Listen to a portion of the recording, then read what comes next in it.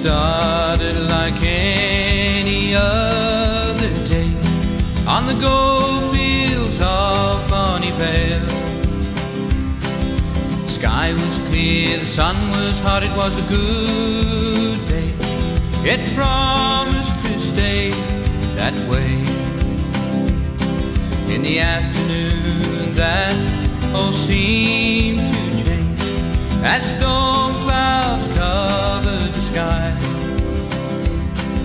The thunder roared, the lightning crashed, the rain it poured as water flooded the ground. Timber, stones and muddy water gushed all into the mine. 20 men scrambled to the surface, but one was left there behind. On level number 10, working all alone, Varischetti thought he was gone. But the message went out to everyone: the diver needed come right along. Hold on, Varischetti, know it's dark and cold, but you can count on your mates, they'll never leave you in that hole.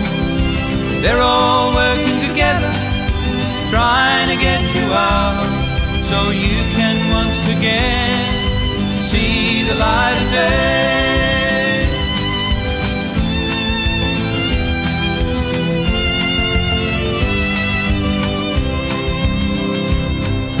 Special train left in Perth that day with diving gear and divers aboard.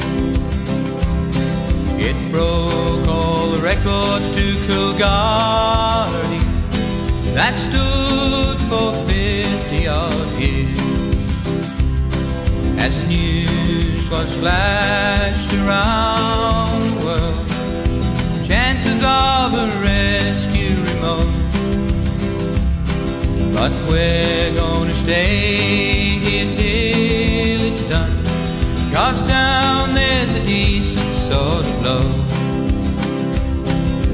9 days had passed and dives were made by Hughes and Hearn every day. The decision was made, he comes up today, 'cause the water is lowered enough. The world held its breath as the divers went down to level number 10. 2 attempts were made, Varischetti couldn't wait, so Hughes carried him out alone. Hold on, Varischetti, know it's dark and cold, but you can count on your mates, they never left you in that hole. They all worked together, they knew they'd get you out, so you could once again see the light of day.